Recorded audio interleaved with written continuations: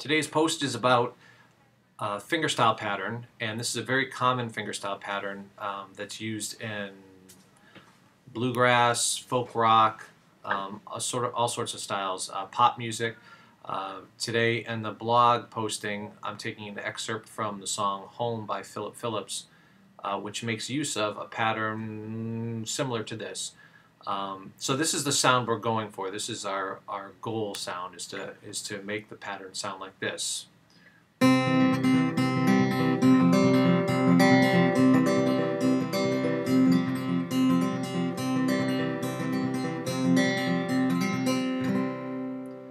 that's the opening in verse of "Home" by Philip Phillips. So let me break this down for you, what we're going for. First of all is we're playing two chords, the C and the C sus4, which are illustrated in the notation on the blog post. And our thumb is alternating on our right hand, or on our picking hand, our thumb is alternating between the 5th string and the 4th string. So the thumb pattern looks like this.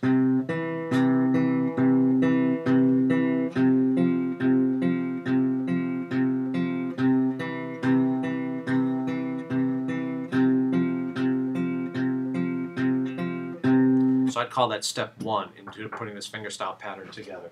I'd call that step 1.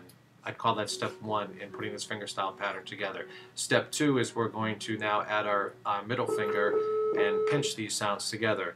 So it sounds like this.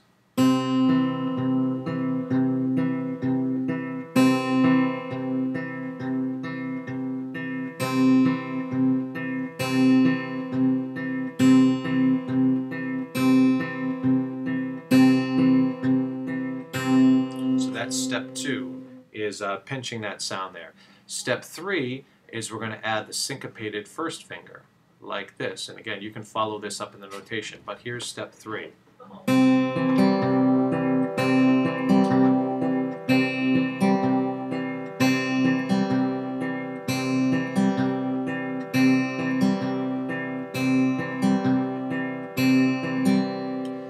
And then step 4 is syncopating the middle finger again, so it sounds like this. When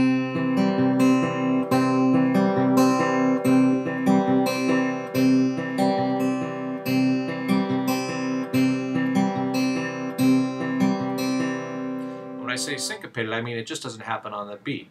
If we played it on the beat, everything on the beat, it would sound like this.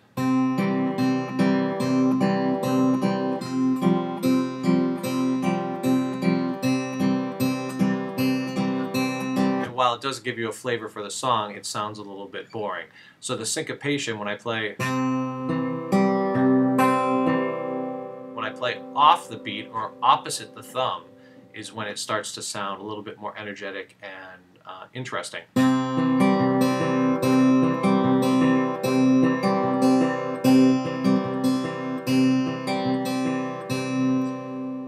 So try it out, take it slow, one step at a time. 1, 2, 3, 4. And in 4 steps,